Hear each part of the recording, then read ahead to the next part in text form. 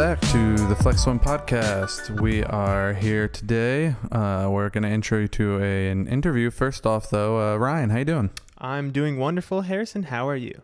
Oh, I'm doing pretty well. I'm pretty excited to share our interview today with everybody. We had a chance to go to Baton Rouge to Louisiana State University and interview their head coach, Dave Geyer. Just a quick background on Dave. I've known Dave Geyer for a little while now. He was a club coach when I, in a past life, lived in North Carolina, and he went down to coach at the, I believe it's Tiger Aquatics club team down in Baton Rouge, and then now he's the head coach with the LSU Tigers. Before we get started, do you have anything else to add there, Mr. Rosenbaum? Yeah, I mean, I would say that one of the interesting things to preface before we go into this interview is that we were both SEC athletes. And when people think of the SEC, they think of football. It's one of the highest standards of football. It's basically where people go before they go to the NFL. Indeed. That is a flex Easter egg. I did swim in college, not just a coach.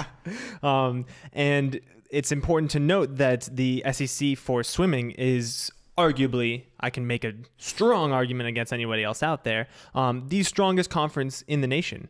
Not only because they consistently have top 5, top 10 teams all throughout the conference, but regular season, dual meet season, and the actual conference meet is arguably the hardest meet outside of NCAAs in the nation. You have obviously clearly good schools out of Cal, Stanford, Texas, all over the country in different conferences, but when it comes to the SEC, you have so many different competitive advantages all across the conference. You have Georgia with their mid-distance IM and distance. You have Florida with their now newly minted sprint group, distance group, mid-D freestyle. You have Alabama coming up as a huge sprinting core. Just regardless of who you're going against, when you have a dual meet against an SEC team, you have to bring your A game. Well, yeah, and I think just as a, matter of fact of being in the SEC, right? That brings with it all of the rivalries that have really grown out of, admittedly other sports, I think, right? Whether that's football or basketball, even baseball to some extent, right? There's a lot of really massive rivalries there, Florida versus Georgia, Florida versus Tennessee, Georgia versus Tennessee. You have newer ones, right? Texas A&M is getting in there. You have Alabama versus Auburn. These are huge rivalries for people who are going to those schools, fans of those schools from the Southeastern Conference geography.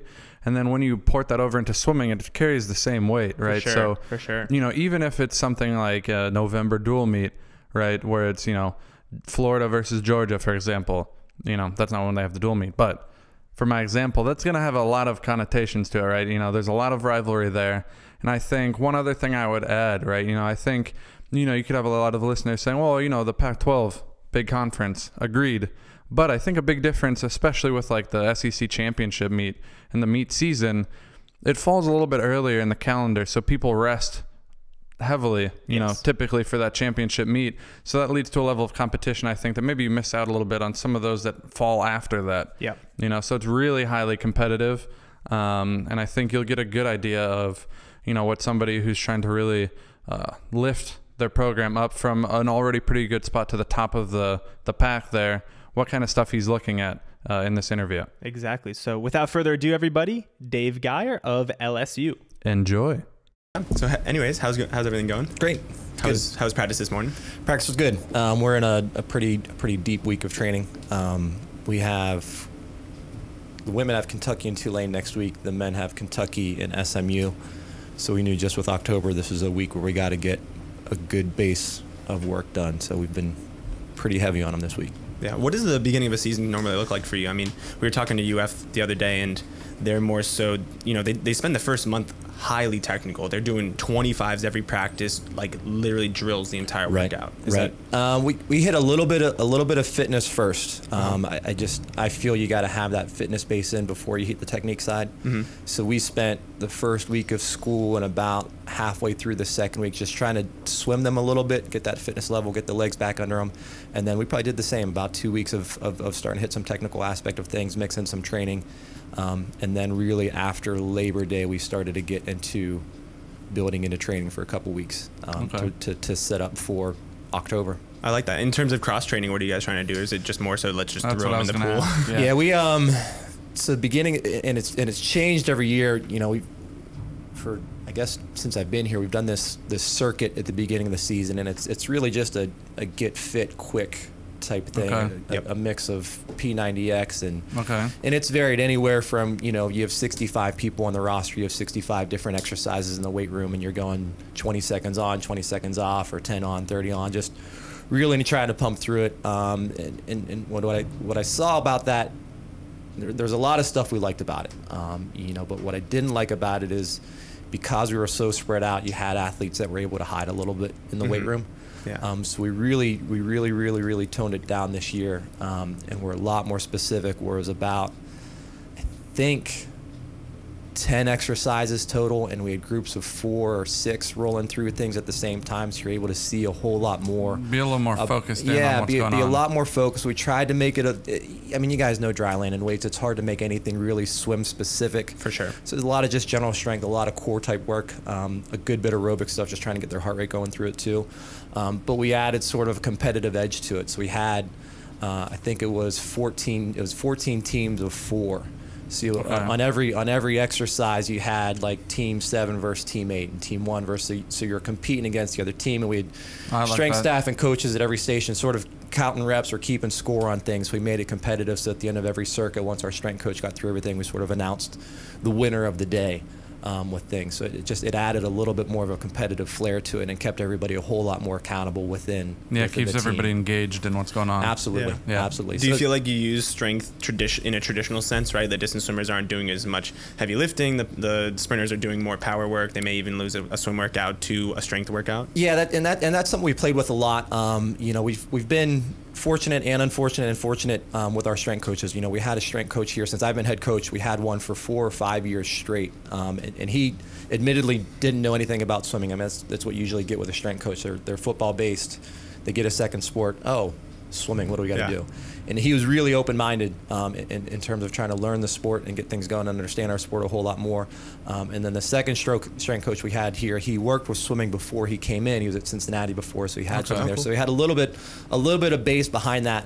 He's a great coach, and I love him, and he's still here. He's with football only, but his mindset was that he could really only help the swimmers off the blocks and off the walls. And I tried to reverse his mindset on that. I'm like, you got to look at us as athletes and know that there's a whole lot more to strength that you can do in the weight room from that. And slowly he became it with that. And he had an intern with him the past year, and I saw him working with another sport. And he was really open-minded, just trying to try different things. And we've been fortunate now where he's became full-time, and he has our sport and volleyball as well, and then does any extra time with football. And he's been great this year with us. So that was one of the things. In July, I sat and talked with him.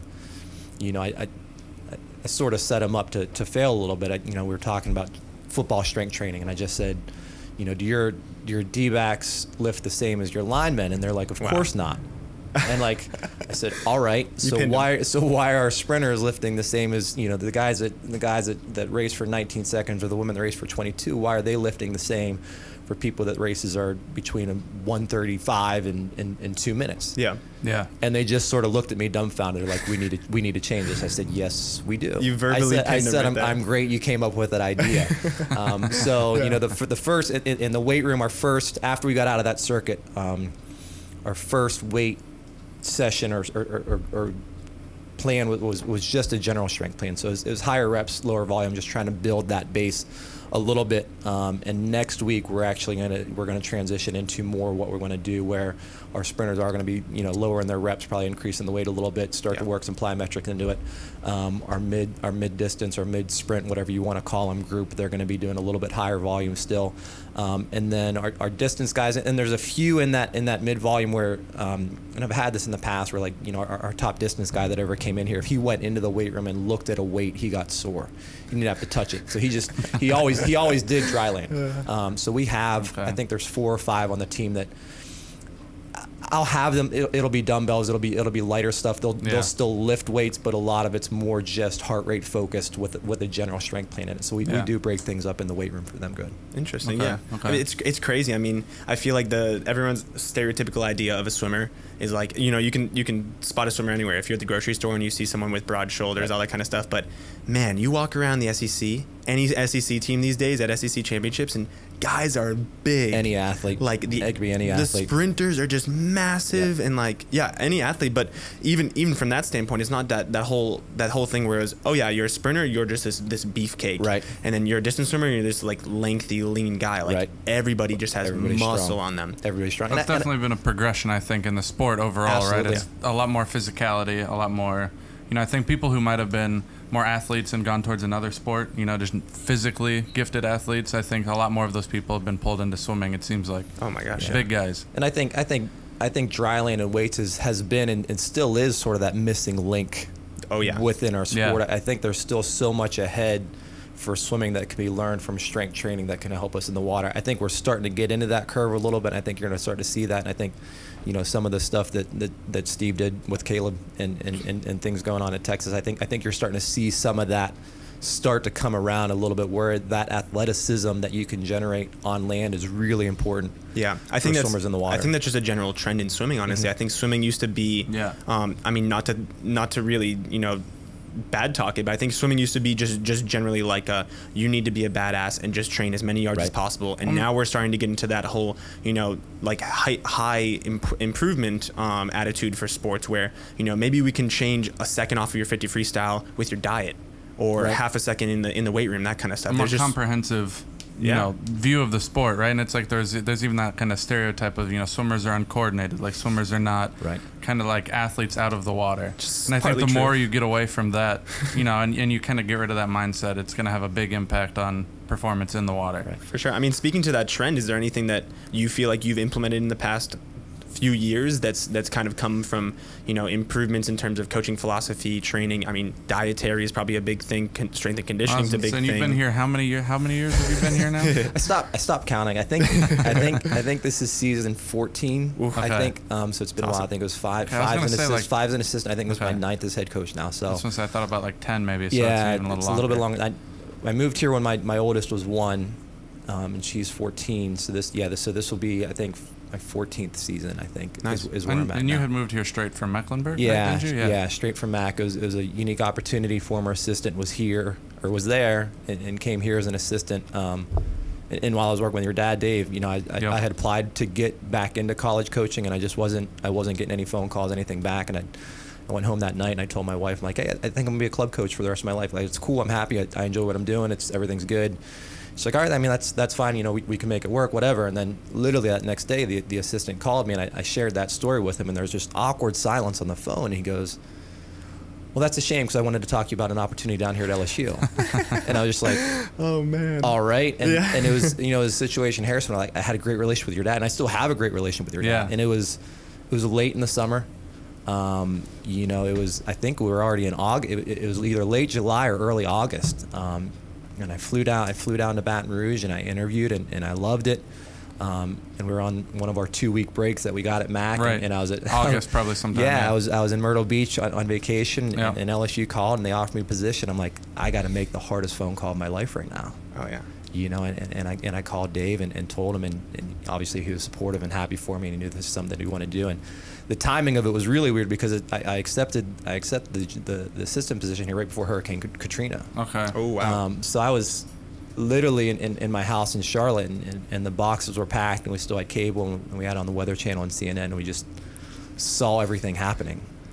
So we were looking at housing beforehand, and there were plenty of options, and literally the day after Katrina, I got on Realtor.com and I plugged in what we were looking for, and the search came up as 0. So I changed things around, took it from 2-bath to 1-bath, 0, because everybody from New Orleans basically came to Baton Rouge and they gobbled up everything. Oh wow. I mean, there are literally stories where people were knocking on doors with certified checks saying, I will buy your property. It was because everybody lost everything there. Yeah.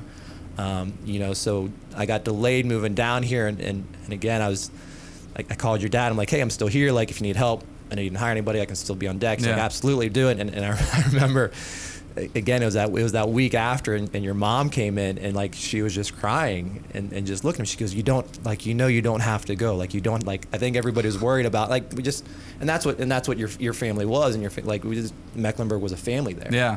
For sure. I think that's the coaching world in general. I think any staff you go to, there's that family atmosphere, and especially then that was a pretty close knit group. Exactly, I think, and I think so. The Gibsons were just looking out for the Geyers in that situation. They knew we had the 1-year-old, and is moving to this state of unknown of what we're moving into, and she was like, you don't have to go, and I said, no, like, it's going to be all right, we're going to make it work, and good Lord willing, it did, and there's been then obviously more opportunities that popped up for me here, which has been great. I never would have thought it this way, but this is what it is, and sometimes things come from unexpected places, absolutely, or unexpected path. Yeah, absolutely. So I think then that leads me into something I was going to ask. How has that transition been from going from more like club swimming into college swimming? Because you kind of started, you were doing you were kind of like high school age or earlier high school age there, right? With that group. My coaching path. So before I went to Mac, I was working in Division II school when I was getting my master's. I had that college environment a little bit, and then I went to Mac, and I was working with that senior group, helping Dave out a little bit with that really talented core. There was a lot of talent. Because that was Ricky Barons, that was the Patton brothers. Oh wow. I mean, there was some quality people there. Definitely had some big programs out of that group. Absolutely. So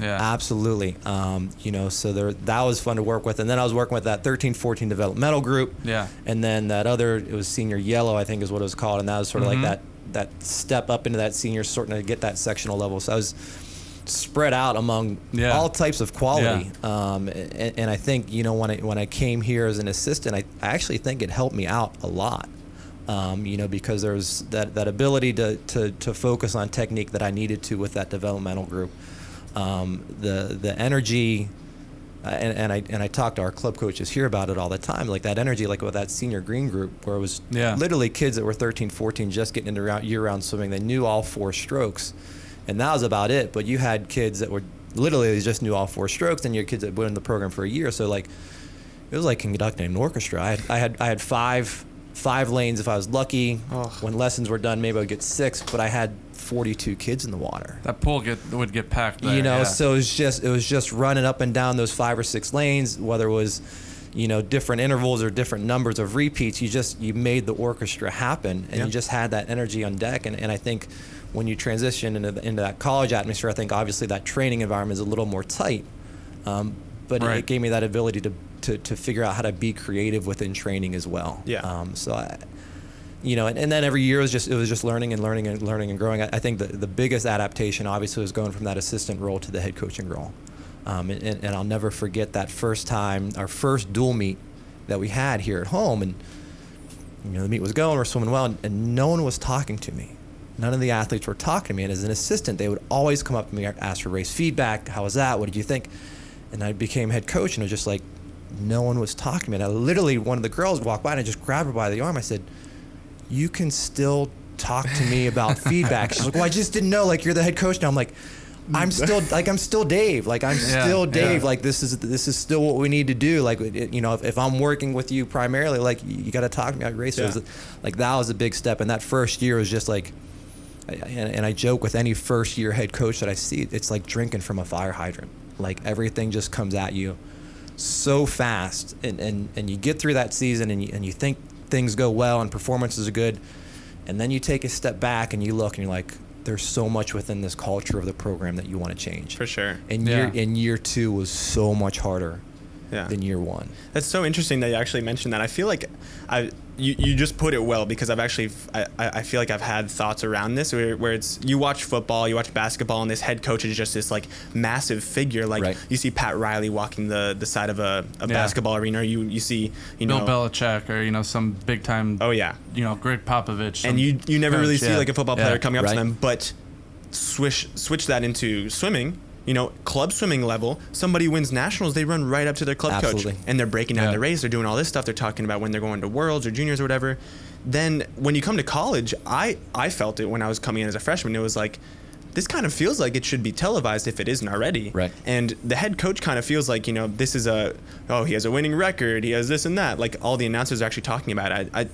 I wonder if it's something more psychological on the swimmer's side, because it's very clear that, you know, you're not going to be carrying yourself any differently the day of a dual meet outside of any other day, right? You're trying to improve a swimmer, you're trying to work on technique or whatever, whether it's, you know, SECs or just a random dual meet in the middle of the season, you're probably just, you know, looking to improve everybody. Absolutely. And Absolutely. It's such an interesting, I don't know, I've just never really like actually had it put out that way, because I feel like swimming differs in so many unique ways from other big sports, and in a way it's a good thing, and in another way it kind of affects people's thought of our sport. I wonder if like having like that massive figure of the head coach of LSU, you know, you see him on SEC Network during the SEC championships, that kind of stuff. Right. If that actually would affect like perception of teams and stuff. Yeah, I don't know. I mean, I definitely come from a very different, you know, set of experience or background, having parents that are coaches, right? Yeah. So I mean, for me, I've never really felt that way, right? And so I think if I was, you know, in an environment where, you know, a coach was less approachable, you know, they're not like what you were saying, Dave, where you don't want to have, you know, a different relationship with the swimmers, that would be, you know, definitely something that was, you know, different. That would take getting used to. So I think it is interesting how it's like you just switch a job title and there's like a veil that kind of like gets drawn, and it's almost like, oh, well now, you know, I have to like walk on eggshells more, when it's the same person. Yeah, and that's like that was the crazy. It's not like I went somewhere else to become the head coach, and they didn't know who I was, and they were just trying to figure me out. You've seen them every day for some of them. I had worked with them for 3 years. You know, they were seniors, and I worked with them for 3 years, and all of a sudden it was like, and day to day everything was the same. But then that meet came, and it was just like, I'm not going to talk to Dave.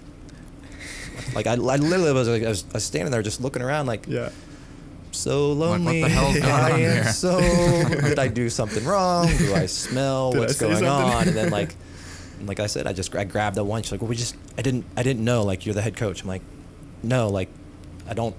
There's no ego from like, and I think other subject, other topic, like one of the things with myself and I think our staff, there's no egos on our pool deck. Like it's not about a title for us. It's not about head coach or associate head coach or assistant coach. It's really about just doing what's in best interest for these kids on the pool deck. Yeah. And that's and you can't there can't be egos on deck.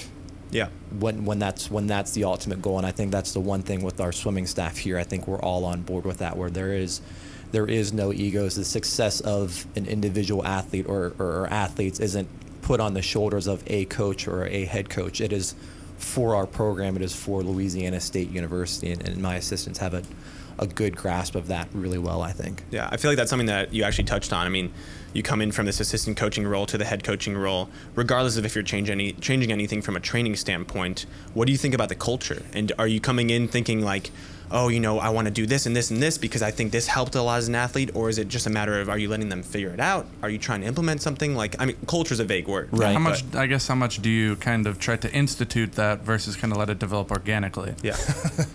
I spent, and this is one of the conversations that I've had with one of my friends. Matt Leach just became the head coach at Washington State, about culture and how you change things. And like you said, culture is a vague word. And at LSU, we had to change the culture of a program from what we're doing outside of the pool. I'll leave it vague like that.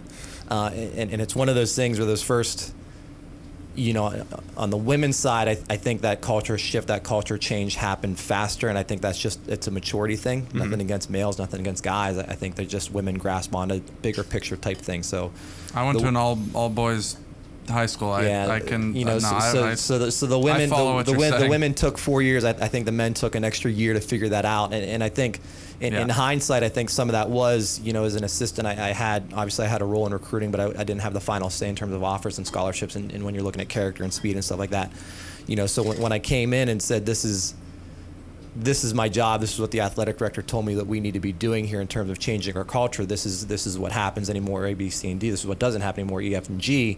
There are some people that they literally didn't sign up for that, and so I was put in that position of like, all right, do I just non-renew and cut everybody off and start fresh, or do I see who wants to try to buy into something bigger, something greater, and really develop holistically as a student athlete and change your experience here? I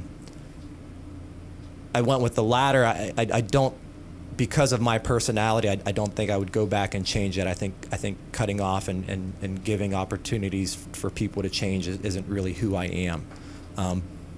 but I think that delayed that process for us, if you know what I mean. I think there were some people that were just, they came here because of what they wanted to do, and for 4 years they were going to do that, and that never going to change. And so when you have one of those on the team, and I had a talk with an athlete one time about this too, like culture is so hard to change, because if you have one that isn't bought in, they're going to find that weakest one. Yeah.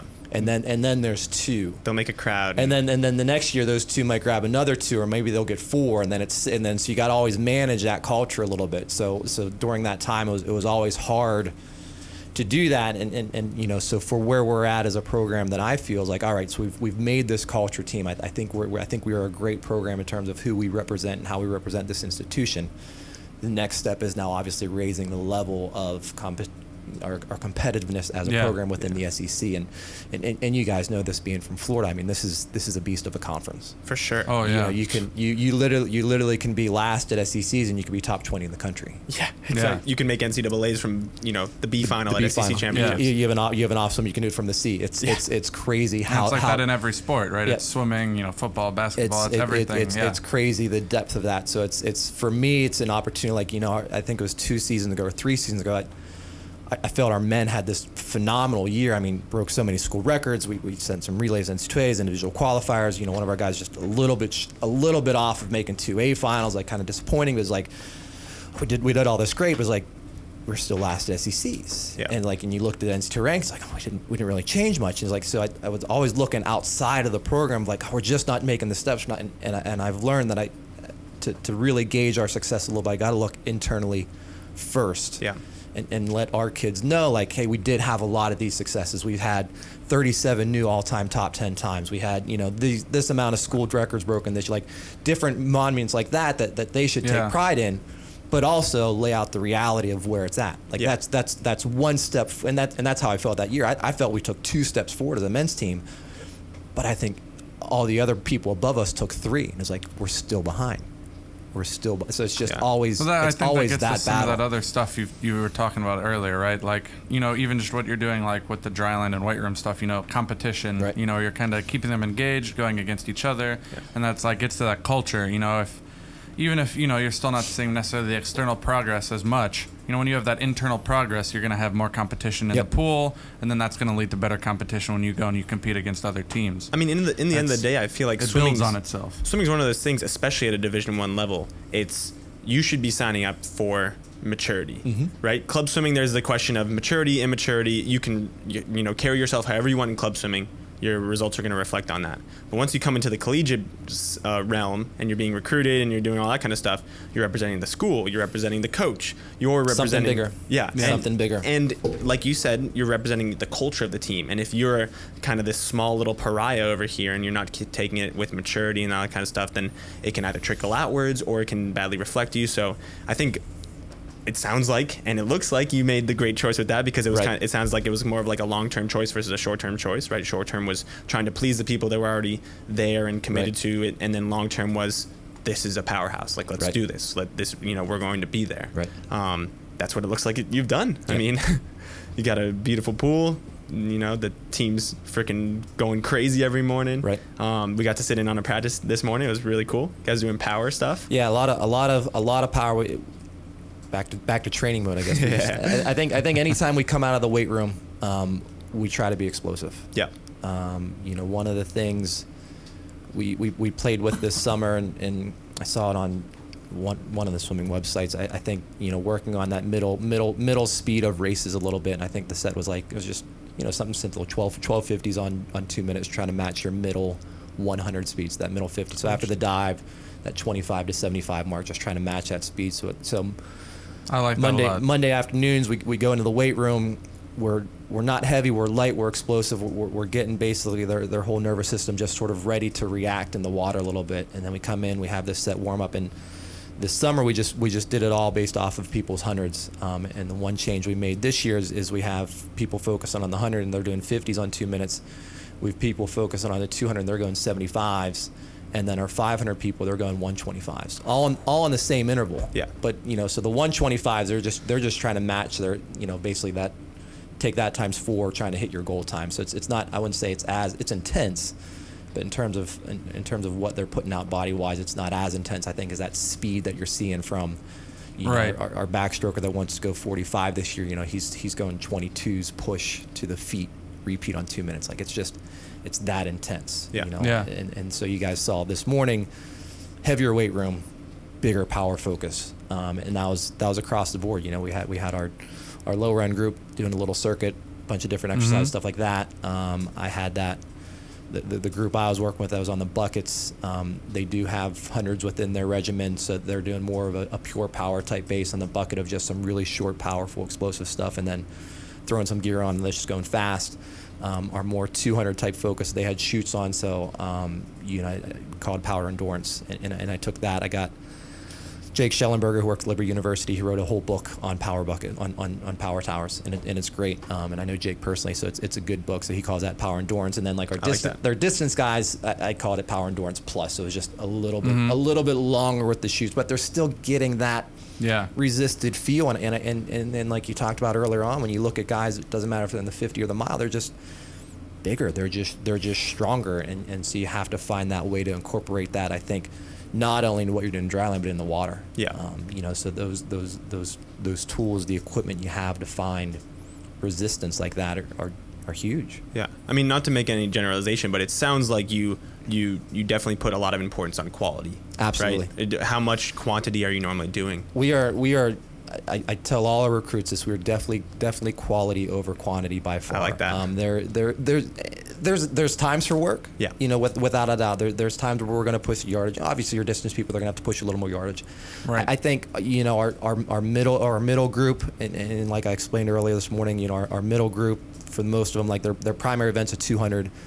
Most of them go down to 100 or maybe have a second 200. I think they're going to be within a workout, you know, through the season, anywhere between 55 and 7,000. That's nice. You know, and it's, you know, it gives us that ability to take our time and to really focus on technique and focus on the quality aspects of things. I think, you know, our lower end, where it's their primary events 100 and maybe the 50 or multiple 100s, they're obviously going to be 10-15% behind that. But there's days where they go 6,000, 6,500, because you just still need to get that volume in and that aerobic base, because that is a component in all the races. Of course. Yeah. You know, but and it gives you that kind of capability to handle some of the more, you know, different types of training that you're doing to have that base. But we're not doing,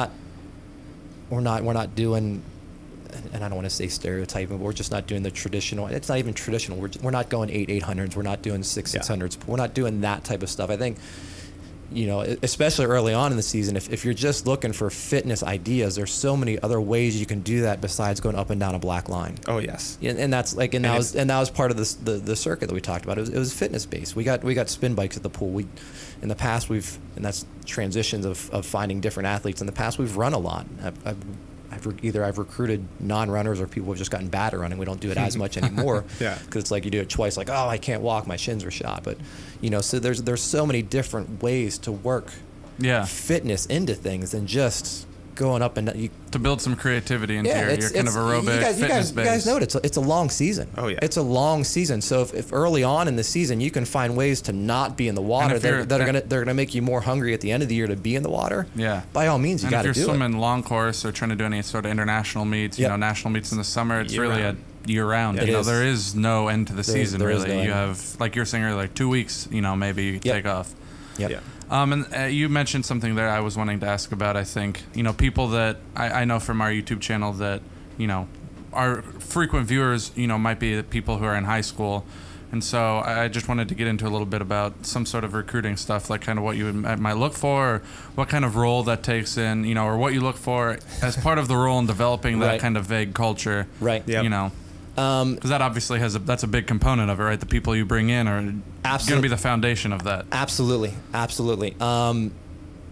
You know, in terms of recruiting, and recruiting has changed greatly over the past year, as I'm sure you guys know, with junior contacts and early commitments and all that weird stuff, and new NCAA rules. And when I was recruited, it was, you know, I think July 1. July 1 of your senior year. And we still have that restriction, but now it's like you can text juniors, and then juniors can call you, and now we can bring juniors in for official visits. And it's like, you know, I was at our SEC conference meeting for all head coaches as swimmers, and it's just like, you know, we realize we're bringing like 15, 16-year-old kids onto campus now. And maturity level is... the maturity level, and then how do you work that with a 19-year-old being a Right. like you're working with, like it's just a whole in like Different dynamic. yeah, and the compliance guy that oversees swimming at the SEC, he's a lawyer. He kind of looked at it, he's like, I'm gonna have to think about some of this a little bit. And obviously it's management, like, and making sure you're obviously doing things right. But I mean, it's just recruiting has changed so much. I think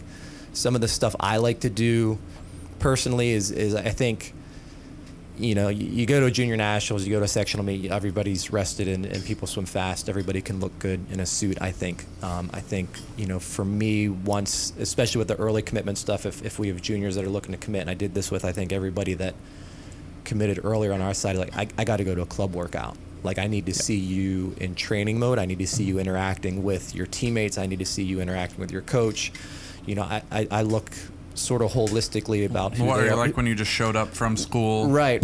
Yeah, that type of stuff. You know, attitude, just behavior, different things like that. And then, like, even at a meet, like, you know, say I'm at a junior nationals, it's like, and they're seated well, or they just have a bad swim. I'm gonna follow that kid with my eyes down the deck, see how they interact with the coach, what they do in the warm down, are they taking off their goggles, are they throwing their cap, are they yelling? Like, someone does that, I'm just drawing a line through them. I'm done. Like, I'm not going to put up with that for 4 years. You know, obviously you had the talent to qualify for a certain meet and swim at this level of a meet, so the talent's there. But you know, something goes negative and you're just going to turn like that. That's a huge turn off for me as a coach. And that's the stuff with the culture stuff that you brought up that I try to do and look at a little bit more.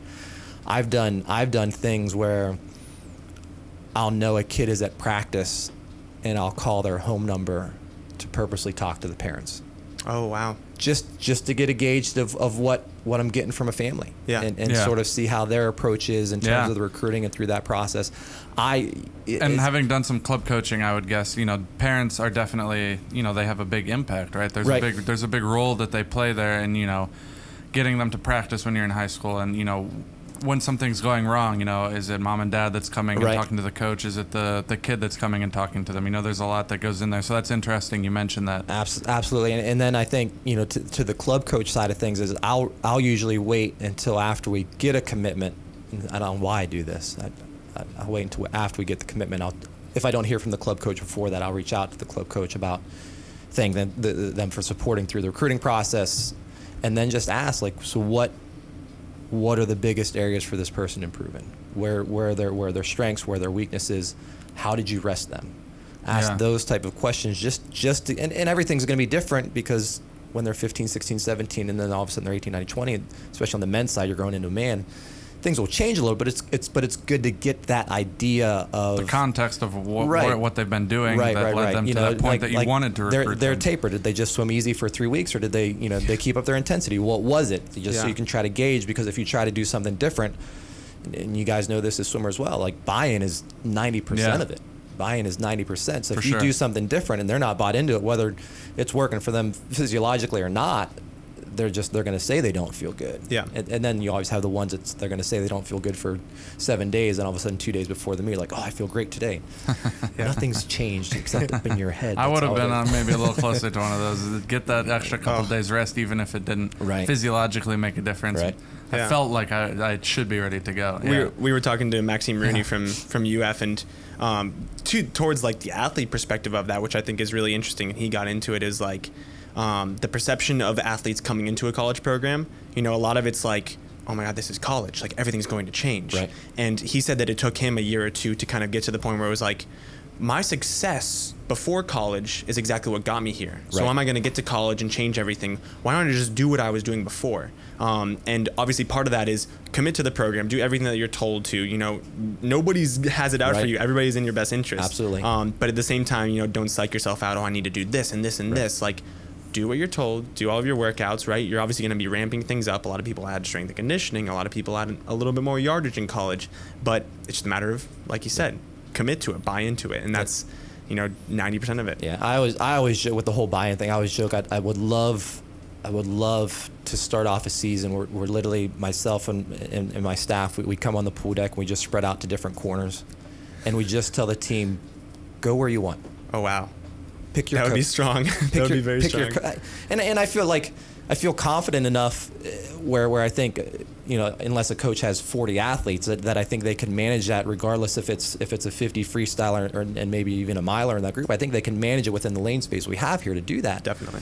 But that's that whole buy-in perspective. Yeah. And again, it's just getting creative. There's a year, and it was before my assistant Steve came in halfway through the year. My assistant left, Chris became the head coach at Brown. And it was late. School had already started. I was going to junior Pan Pacs when our girls made it. So like the hiring process was done. There was really nothing there. And so I took my group and his group and combined it. So I took our sprinters, and then I took, so like I said, some of that middle group where people were 200, 100 focused. And I sat them down. I said, because they had this look of fear and they're like, oh my gosh, it's the mid-distance coach or the distance coach is coaching the sprinters. Like, listen, I've done this before. I've been on the pool deck for years now. Like, here's how we're going to do it. Like, there's going to be Group A, Group B, and Group C. And there's going to be some days where A's by themselves, B by themselves, C. There's going to be some days where it's A and B, some days where it's B and C. We're just going to make this work. And they just looked at me like, yeah, that makes sense. Yeah. And it was good, and they bought in. And it's just, like I said, it's just up to that coach then to get creative within that training. Yeah. And like I taught, and that was like we're talking about the club stuff. Like, it's your orchestra. Oh yeah. Yeah. You just have to run your orchestra every day for that 2 hours on deck or 2.5 hours on deck, whatever it is. You got to be creative and keep that flow going. And you know what I think is really interesting when you have this finely tuned orchestra? I can give an example from my time at UF. Was Coach Troy always did something called the Chinese buffet set. And it would be basically a paper practice, right? Coaches are just on the deck, chatting, just enjoying being on deck. And you have this practice where there's a bunch of options that are 1 point, bunch of options that are 2 point, bunch of options that are 3 points. I've done that. And the distance swimmers everybody's allowed to pick as many as they want, but you have to meet that many points. Sprinters need 3 points, distance swimmers need 6 points. And just culturally, you can see the distance swimmers are going to be like, yeah, we did a lot of kick yesterday, so I'm actually going to throw down the 400s pole, and I'm going to get 3 points on that. Whereas the sprinters are like, my starts have been pretty slow. I'm going to do a few 1-pointers, get some starts, get some breakouts, get some underwaters. It's a taper practice right there. Hey, right? I would love it. I would jump in there right now doing that. But I think that's a good example of the orchestra running even on its own. Like, the coaches have instilled it. They've, the intelligence is within the swimmer. It's not necessarily the whole follow and lead thing. And it's more of just I know what I need. Right. Whether I like it or not. I was a distance swimmer. I did not like a lot of the things that I did, but I knew I needed it. Right. I knew if I was tapering, while some guys, like probably Harry when he was doing breaststroke taper, got to hang out and do a few 25s, do a few 50s fast. Pace, some 25 sprint. Whereas I'm getting ready for the mile, and I'm like, if I wasn't doing, hundreds pace, I'd be like, man, I'm gassed. I don't know if I can get through a mile. Right. Yeah. And like you said, it's about culture, it's about environment. And I think, especially, and we obviously try to have that environment on deck all the time. And it's one of the challenges I put forward to our team this week is I called it Sauce Week. And there's a video, I don't know if you guys have seen it. There's a video of this guy from Best Buy. And he talks about the difference between juice and sauce. I have seen that video. And I've seen it, and I broke it out this summer for one workout of we need juice is temporary, sauce we need the sauce sticks. Sauce sticks. Any product think about a jar of, I forget what, Simply Made lemonade. How long does that last in your fridge? A few days maybe? And he's like, what about barbecue sauce? And he's like, oh man, it's forever. He goes, sauce sticks. And so so we had a workout this summer. We got to bring the sauce. We got to put the work in. We got to put the energy where it's just going to stick. And that's been the challenge for this week. And I keep putting it on my Instagram. I found the video and I keep putting it back out there for them to see. And I'll put little quotes in our group me from that little video thing of bringing the sauce. And I think it's one of those things where, as a staff, we manage where we know where they might be tapped physically, emotionally this week, where we have to bring that sauce for them. We have to bring that excitement and that energy. Right. But we can't do that every day either, and that's what you talked about too in terms of picking what's right for you. They got to be able to bring that sauce as well. It's got to be more self-sustaining. It's that balance of things, and I think yesterday morning, at least the group that we did ended up being 15-100s whole best average with a little bit of swimming between each 5. For a 6 o'clock in the morning type swim, that's hard mentally. So it was the staff that brought the sauce on that one. I think what you guys saw today, I think the kids I think they brought the sauce. Oh yeah, today. They were pumping. They had that energy, they had the excitement. And it's one of those things as a coach, you got to gauge it every day of who you need to be that day and how you're gonna bring it, for your athletes a little bit. But it's just that's again like that orchestra, right? Exactly. You might show up one day and the whatever section of the orchestra needs a little more they need a push to get the right amount of energy and the right amount of effort out of it. Yeah, that makes sense. That's a very good analogy. And then so I talked to them yesterday about, before we did that whole best average set, I said, I pulled my group out, and I just said, look, we're not trying to bury you. We're not trying to push you off the edge of a cliff this week. I said, our goal is we're trying to push you to the edge. I said, but when you feel like you're about to fall off, I said, you guys got to push back on me as hard as you can. Push back on the set as hard as you can. And so, like, they had that. We brought the sauce yesterday morning in terms of staff, and then we came back. We did a good 200 pace set yesterday afternoon. They're going, 50 from a dive to the feet, 200 pace, 100 heart rate, 28, and then a 50 pace push, and then 225s max. Like, it was 4 rounds of that, just intense. And after round 2, I saw them starting to fade. I'm like, all right, I'm not going to bring the sauce. I'm just going to see what they can do here. I said, all right. I said, round 3, it's time for you guys to push back. Yeah. I said, you're at that edge. I said, I need you to just push back. Let them challenge each other. And then the energy from them started to pick up, and it's good. It's good. It is nice, right? When you having done some coaching now, when you get a set or a group where they kind of bring the energy to you, right? You don't have to always be. That feels great as a coach as well. Absolutely. Yeah, and I think a lot of swimmers who've never been on that other side of that, wouldn't necessarily understand that dynamic as well. That there's energy to be gained, and something to be gained from the coach's side as well. So that can be pretty rewarding. As much as we can give it to the athletes can give it back to us as well. Because there's going to be days where we're just everybody's tired. Yeah. And you got to feed off of each other to make it work. Yeah, I think swimmers don't get that a lot, right? There's always going to be a day when you don't want to get up for morning practice and come into the pool. But like any other sort of work or job you have, a coach, there's going to be days where you might not want to get up, or you might not want to, move some lane lines or something, like if you're a club coach, or, have to deal with getting your 20 kids into 3 lanes. And when the group, the swimmers bring that energy, that's a big positive. That helps, and that feeds back, and that helps you give them the energy. Yeah. It's a good dynamic. So I guess, right, we'll wrap it up a little bit, but I'll kind of give you an opportunity.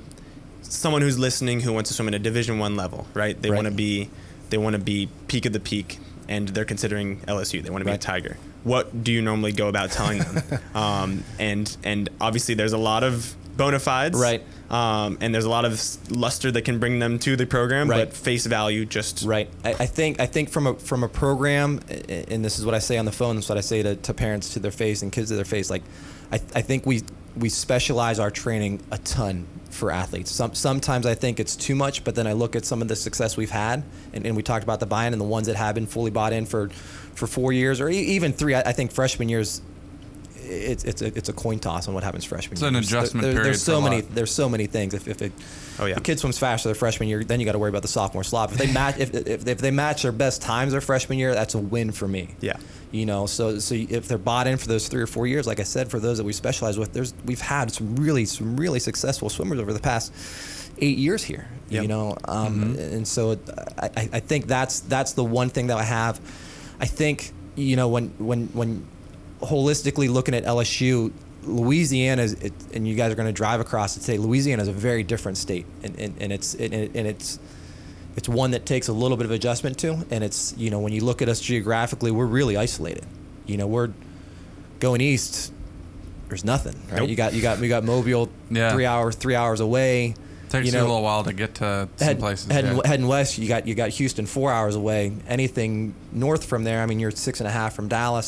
So we're kind of geographically isolated in terms of who we are and where we are. So when we recruit everywhere. Yeah. First of all, so it's not that, but it's just I think the one thing about LSU is and it sounds really cheesy because I get asked all the time, like, so what's so unique about LSU? What's so special about LSU? And again, it's generic, but I'm 100% honest with it because I sort of experienced it as coming here from Mecklenburg Aquatic Club is from the outside looking in. LSU it's really hard to figure out what is so unique about this school because everybody that's inside LSU is great. LSU is amazing, yeah. and then once you're in to try to put that feeling into words, it's so hard to do. It's you know, there's a slogan. It's the pride and passion of the LSU Tigers, and that's what it is. And I think so much of that for us in state is when you look at a state like Florida, you have, in terms of sports in general, you have Miami, you have Florida State, you have UF, you have Central, you have all these schools there. You look at Georgia, you have Georgia Tech. You look at Alabama, you have Alabama and Auburn. Yeah. A lot of interstate rivalry and competition. In Louisiana, it's really just LSU. Yeah. I mean, there's other colleges, but this is it. Like, this is the powerhouse, flagship institution. Yeah. So from New Orleans to Lake Charles that you'll drive through all the way up to Shreveport and Baton Rouge, this whole state really does bleed purple and gold. Yeah. And it's one of those things where it's just not for football. Yeah. It's one of those things where our student athletes here at LSU, they are good and bad, they're put on a pedestal. You know, so there's opportunities that arise from that in terms of job prospectus and alumni connections, stuff like that are great. But at the same time, when we talked about you know, culture and making bad decisions, it's front page on the student newspaper then. Yep. You know? Right. But like I said, that culture and that love for the purple and gold is amazing here, and it's so hard to put into words. But once you're in it, you feel it. Like, LSU is really part of the culture of Louisiana. It is, and a lot of that is based around family, and that's what Louisiana culture is based around food and family. And you guys got to taste of that last night in New Orleans. Yeah, we did. You know, and I think LSU is the same way, and our athletic department is run that way, and our program is run that way. It is a family first type feeling, you know, and when you look at the flags that might be seen over my shoulder, like, that represents everybody on our team this year. So we have 27, 28 different states or countries represented on our team. The only way you're going to get them bought in is to be a family first. Yeah. And so that's it. That's my sales pitch. Like I said, I love it. We definitely specialize our training. We're definitely quality over quantity, but we are a family, and LSU is just, it's a unique place to be, and it's fun. It is a lot of fun. I think it's very clear, speaking from an outsider's perspective, that there's this like passion and like fire that you can see on the pool deck from talking to you. That's pretty unique compared to other programs, compared to other staff out there. Just my experience, you know, anytime I've been around like LSU, you know, like whether it's a football game or something, there's definitely a lot of passion there. Oh, like, these are very passionate people about their school. Sometimes they cross the line a little bit, but that's all right. That's all right. And we got a live tiger on campus. I mean, that's crazy. I did my undergrad in production, and I started working camera for a few football games at UF. And one time LSU came, and there was a tiger on the field, and I was working camera right next to it, and I was like, can I switch end zones? This is kind of crazy over here. They used to roll them out on a cage. It was pretty crazy. Pretty crazy. Well, if you want to be a Tiger, we can contact you. What social media accounts? What kind of? I have my own personal, professional, I guess, coaching Twitter and Instagram handle. Then LSU Swim Dives are generic, broad-based Twitter, Instagram. All our information is online at lsusports.net. So awesome. Well, we will have that in the show notes, and we really appreciate you taking the time. It was cool to watch you guys at workout this morning, and thanks for swinging by Baton Rouge. It's awesome. Yeah, definitely. Yeah, it was good to see you. And we'll have our eyes on LSU for SECs, NCAAs through the college season. Awesome. Appreciate it, guys. Thanks, guys. All right. Well, that was our interview with Dave Geyer. I hope you enjoyed it. If you have any specific questions about it, of course, feel free to comment on any platform that you can find us on. Ryan, you have any immediate takeaways from our interview, our time with Dave Geyer? Yeah, I'd say the number one thing that I loved from this interview was his introduction to me of the sauce. I think that's one of the most amazing concepts I've ever heard. And this is something that, honestly, any team out there, whether you're club or college or national, bringing this culture, this kind of sauce to your team is such a cool concept, because what he's explaining there is, the differing interest levels in your everyday life as a swimmer. A lot of people come in and they drone and they moan into practice. Us both having coaching experience, yours way more than mine, but you come in and a lot of the times your swimmers don't even really put off the vibe, but they really want to be there, and that's never really fun. So and obviously it can also go the other way around. It can be the coaches haven't had a good day and they're just trying to get through the practice, trying to get the work done. Bringing in this concept of the sauce is almost like a better communication tool to actually understand and know how your team's going to react to the day. And the way that he explains it, the way that he's implementing it is pretty incredible to me, honestly. Yeah. I mean, one could say he's a sauce boss. Sauce boss.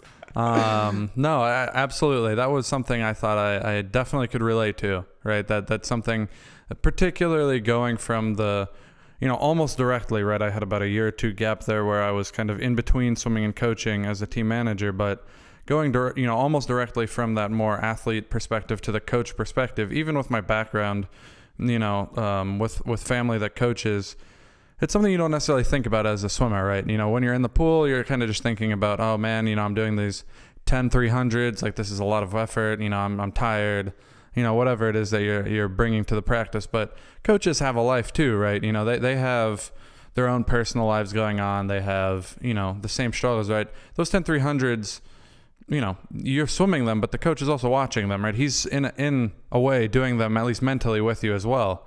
So when you give off that kind of, attitude of you don't want to be there, or, not bringing energy, that definitely doesn't help your coach either, right? Of course, that's their job and they're professionals, so they're going to do their best regardless. But when you can, as an athlete, bring something to the table that's going to help motivate that coach, it's a really positive feedback cycle there. Yep. And that's something I definitely experienced for myself. There's days I come to the pool whether I didn't get enough sleep, or, I was stressed over something flex related, or stressed over something school related. And when I come and, I just have a positive interaction with a kid, right? That can really kind of change the whole outlook for the rest of your day. And I think that's something that doesn't get talked about as much as it should. And I'm really glad Dave got us into that topic of conversation. Yeah. I mean, all joking aside, the idea of the sauce really leads into this kind of cultural shift that he's made with this team. And he obviously spoke about it within the interview, but he's a coach that's driven within a conference that's just so strong. And he's trying to take this team that used to be middle of the pack, and he's implementing these tools. He's recruiting correctly. He's bringing in the secret herbs and spices to the sauce. Exactly. And he's basically just completely flipped over this culture of the team. And I think it was really interesting that how he basically spoke about the recruiting process and how he treats social media and how he's looking at different kids coming in these days. Yeah, for sure. I think that's something that a lot of people, potentially, I know we look through our comments, and, we see there's a decent number of you guys that are at that age, your club swimmers at a high school level, or maybe you're even a college swimmer who's looking at getting onto a team, right? Maybe like a club swimmer. I think pay attention to some of the stuff he's saying there. Right? Yes. I think that's really relevant information. We've been discussing even maybe having a whole dedicated episode just to our experience. If that's something you're interested in, make sure you comment, let us know, because that's definitely something that we all bring a little bit of a different element to, right? Yep. Myself coming from a background with parents that were coaches, you coming from a fairly well-known, pool and team, and you have other high-level swimmers around you, like a Lauren Driscoll, like you've talked about before. Marcin and Luke having come from a bit more international backgrounds, or particularly Marcin having never even visited Florida before he came to school, right? I think some of the stuff he talked about is really pertinent for the younger viewers, especially, right? Like around social media. That's something they are starting to take into account when they look at somebody who's going to come to the team. If you want somebody that brings that positive sauce, that's something you can, to some extent, gauge through their social media interactions, yes, right? Definitely. If you see somebody who's complaining constantly about their practices, that's not something that's going to look very favorably for you. Nope. So I think not to the right programs, at least. Exactly. Yeah. So I think it's, we live in a time where we all have to be aware of what we put out there, right? Whether you're applying for a job or you want to get recruited to swim at a school. And I think it was really enlightening to hear what Dave had to say about that. And I think it was great of him, generous of him to be upfront with that, right? Because, the recruiting processes and stuff are very competitive, for sure. So you're not always wanting to give away, not to use the same phrase, but your secret sauce, of how you're going about it, right? Because the success of recruiting is really what's going to dictate your success in the pool. And you can see a pretty big difference. I mean, there's a wide array of coaches in college swimming. You have someone like Eddie Reese, who's been there, done that. He has plenty of championships. He can literally do the Pat Riley and just drop his rings on the table and you'll go there. And then you have much younger coaches who are basically just coming to the helm, and they're able to use some of these more modern tools that they're actually noticing. For sure. Someone like Dave, while he may not be social media savvy, he understands that that's something that he needs to implement into his recruiting process. Yeah. Speaking to the fact that he may not be using social media on his own, you can still see, you know, for example, if you have a swimmer that's Snapchatting Fortnite up at like 1 a.m. and they have 5 a.m. practice, or if there's a swimmer that's watching Netflix at 8 o'clock and they're tucked into bed with their dog, you can clearly see the motivation differences in both of those athletes. And if you're really trying to change the culture of your program, you know which one you're going to pick from that. So if you're a coach watching, let us know if you want some comments or if you want us to go over a recruiting process. If you're a swimmer watching, we've been through the stresses of recruiting. We totally want to talk about it. We want to bring up all these different minute details.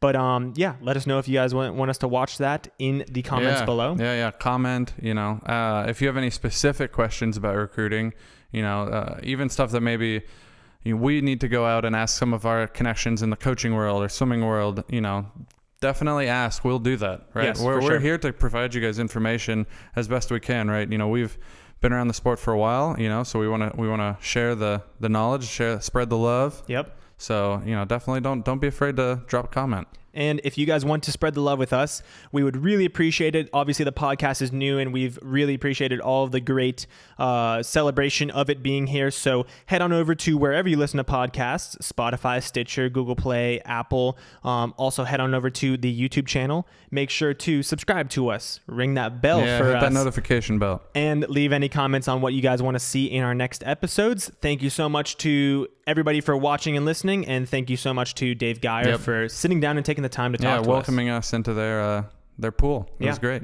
Awesome, guys. Thank you so much. We'll catch you in the next one. Peace. See you.